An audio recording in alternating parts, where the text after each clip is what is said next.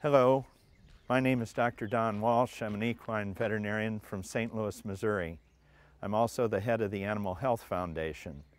The Animal Health Foundation is a nonprofit organization which was started in 1984, and its mission is to find the cause and the prevention of laminitis in horses.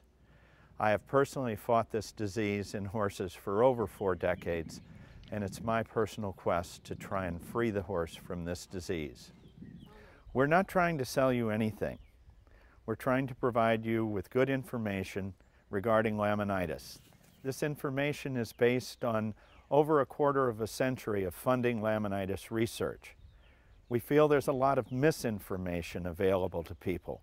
We want you to have the best information that we can provide so that you can not only manage your horse with this disease, but also hopefully prevent them from ever having it happen.